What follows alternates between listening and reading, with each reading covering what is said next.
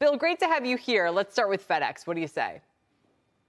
Yeah, it's interesting that picking that we actually just sold FedEx at the beginning of this month after owning it for quite some time. So I mean, long term, I'd say a lot of the reasons why we liked it are still intact, and that's really underlying that there's really only a couple publicly traded companies in this space. So they dominate, or one of the people dominating it. Long term, the e-commerce volumes will be there. The problem is short term, they're lapping the volumes from COVID, so their volumes are down. Second part of it is really wage inflation, fuel costs have all crimped their profitability.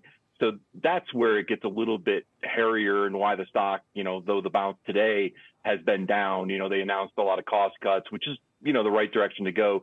We just say wait, because probably think there's more pressure on the company.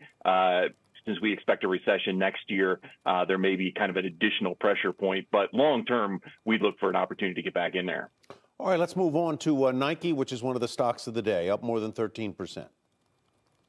Yeah, I mean, Nike, that is one of the great ones in terms of earnings. So when you looked at it, sales up 27% year over year, stripping out currency, which is, I think, the way to look at it, things that they can control. I think it just shows the strength of their brand and why you should probably be interested in it. I think the other parts of it that get interesting is, they're one of the things, and again, strength of brand, they have the ability to go around retailers. So they are seeing growing growth of direct-to-consumer sales, so they don't have the middleman in there.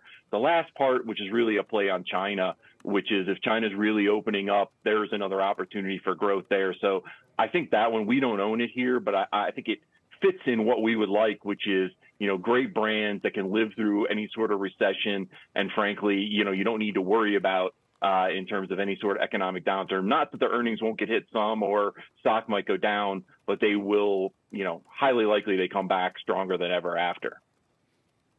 Final name then. Let's talk about Carnival. What do you say? That one's an interesting one. So, the positive is Carnival is right now benefiting from, the thirst for getting out and traveling and experiences rather than goods post-COVID. But that being said, the company was just, close to crushed by COVID. So they lost money in 2020, 2021, and will lose money again in 2022. Looks like they should be able to turn it in 2023 in terms of at least some earnings.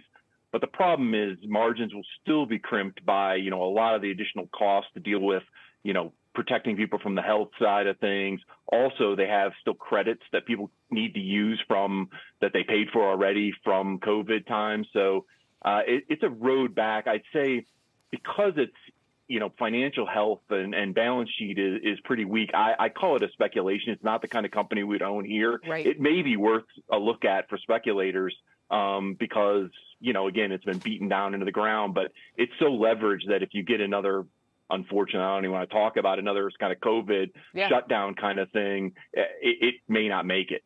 Wow. Bill, thank you. We appreciate all your thoughts today on these three big earnings movers.